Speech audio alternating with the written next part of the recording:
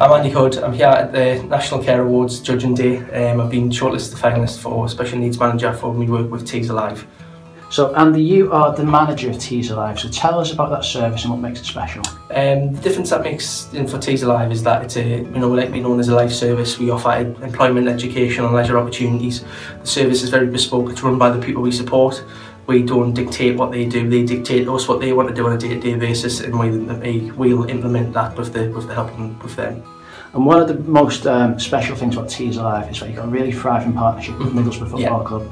So tell us a little bit about what Middlesbrough Football Club have brought to Tees Alive. Just a fantastic partnership, the work that they've been doing, not only with the with the lads, but obviously with the staff as well. It's just absolutely been first class.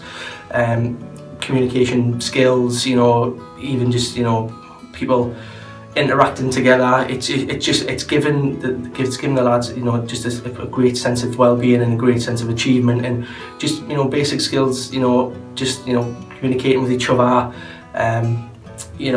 just listening to each other and things. It comes down to that, but also seeing that if you have goals and you have aspirations and you work really, really hard, there's always an opportunity for you to do something. Give us some examples of some of the activities people at Tees Alive get involved in. Oh, you name it, you name it, we do it. We offer a woodwork group, gardening, drama group, a performing arts group, ICT group, a newsletter group, football group, a men's group, a women's group. It's basically, it's very much dictated by the people we support, and about what skills they want to achieve. We have cooking groups, so if they want, like to, make somebody a birthday cake for it as a special present, as a special gift for the parents or anything like that, we'll hopefully give them the basic skills that they can go away and do that at home. But if they really want to learn, if they've got an objective that they would like to get a job, we'll find out what job they would like to do, we'll find out what skills that's required by that, and we'll, access courses for them. So it's really, it's really wide ranging and very, very much run by the people we support. Brilliant. And finally, Andy, tell us, how does it feel to be shortlisted for this prestigious award? I'm absolutely gobsmacked. I'm speechless. It's very much a team effort. Tees Alive. Sorry.